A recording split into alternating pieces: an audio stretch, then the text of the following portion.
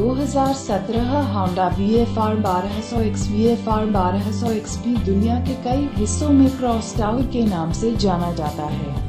2017 तक Honda एवरेजमेंट sport touring motorcycle model lineup के लिए अपनी वापसी कर रहा है। क्या होंडा ने 2017 Vfr1200x में कोई बदलाव नहीं किया? नहीं, यह वही है। Vfr1200x बड़े प्रोजेक्ट लीडर योसुके हसेगावा द्वारा क्रॉसटावर ले एक मशीन बनाने के लिए तैयार किया, जिसने सवार को चुनौती की भावना दी और पता लगाने की सुविधा दी। होंडा प्रो केविन फेसबुक हन प्रो केविन इंस्टाग्राम हन प्रो केविन ट्विटर हन प्रो 1237 सीसी V4 इंजन, उन्नत चेसिस और इलेक्ट्रॉनिक पैकेज, संयुक्त ABS। Vfr1200x क्रॉस टायर को बेहतर सुविधा मिली। इसकी मौजूदा तकनीक विकसित हुई और नए रूप को लागू किया गया। होंडा की चयन योग्य रोग नियंत्रण के साथ सिस्टम रिया को 3 अलग-अलग स्तरों का चयन करने के लिए इंजन का परिणामी ड्राइव को रियर व्हील में नियंत्रित करने की अनुमति देता है।